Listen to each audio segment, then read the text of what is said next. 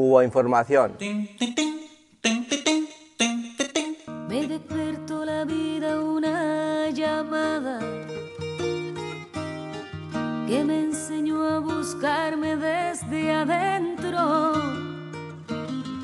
y fue su voz sencilla, la más clara que se me antoja en el firmamento. Me siento bien, tengo un colectivo agradable, nos llevamos todo bien, toda la cooperativa nos llevamos muy bien y bueno, aquí estaré. Sí, ¿no? Tienes intención. Sí. Que el cambio de tu vida ha sido positivo, sí, claro. No, cómo no, tenemos un buen salario, nos llevamos bien todos realmente.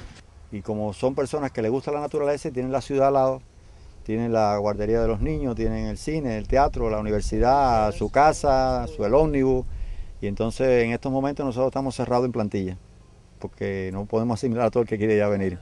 Hay 15 profesionales universitarios, que hay como 30 técnicos a nivel medio, que el nivel promedio es unos 12 grados, que eso nos pone en el terreno intelectual para hacer cualquier cosa. Las limitaciones fundamentales son en el terreno material.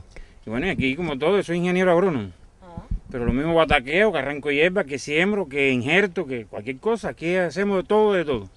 El problema es producir más para así poder ganar más y que haya comida para el pueblo. Es que tú eres la lluvia, fidelidad, impureza y sabia, y traes la mirada que me trastoca en la prisa. Contigo voy, yo nada soy, contigo voy, contigo. Es que sabes librarme de los vestigios de la vergüenza. Se habla de las televisoras traidoras, ¿no? Vamos a decir, de Estados Unidos, han puesto vistas de los trabajadores cubanos en esta agricultura como si fuera un principio de esclavitud, como si fuera un oficio de minorías, no sé, de poco valor, y da poca fe de la capacidad intelectual y la poca valencia que tienen ellos de lo que es de estimar al hombre que de campo, al hombre que produce, al hombre que hace cosas. Yo era marinero, la marina mercante, dando viajes a otros países afuera, pero que ya me llegó el tiempo de bajarme, porque hay muchos años, son 39 años navegando por todos los países. Yo dije, bueno, ya hay que darle prioridad a la juventud. Ya todos somos jóvenes prácticamente. ¿Trabajo duro? Sí, trabaja. ¿Hay mucha gente joven como vosotros? Sí, hay mucha gente joven trabajando aquí. Sí, del lado también hay jóvenes también. Los estudios los terminé y empecé a trabajar.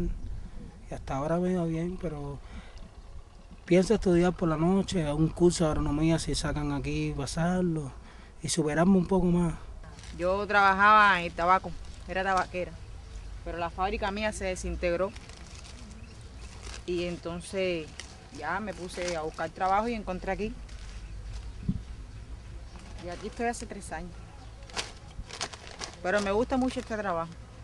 Trabajaba en un hospital, en una oficina, y yo soy técnico medio en planificación de la economía. Y trabajaba en el Hospital Naval, no sé si ustedes lo conocen, en una oficina planificando. Mi trabajo no tenía nada que ver con esto, realmente, porque yo lo que hacía era planificarle las clases a los alumnos de medicina. Hay cursos para los jóvenes que estén interesados en pasarlo. Yo por lo menos estoy interesado en pasar en esos cursos de superación. Es que sabes librarme de los vestigios de la vergüenza. Yo amanezco en tu sombra con la más pura naturaleza. Contigo voy, yo nada soy, contigo voy, contigo. El Estado para eso creó diferentes estructuras, como la que estamos nosotros, que es una unidad básica de producción cooperativa, una UPC, la cual tenemos la tierra en usufructo gratuito e indefinido y somos dueños de la producción y de los recursos. Económicamente, el 50% de las utilidades se distribuye entre los trabajadores y el otro 50% de las utilidades se utiliza en el desarrollo, tanto de productivo y de inversiones como del aspecto social, mejoramiento del nivel de vida, actividades en general dentro de la cooperativa.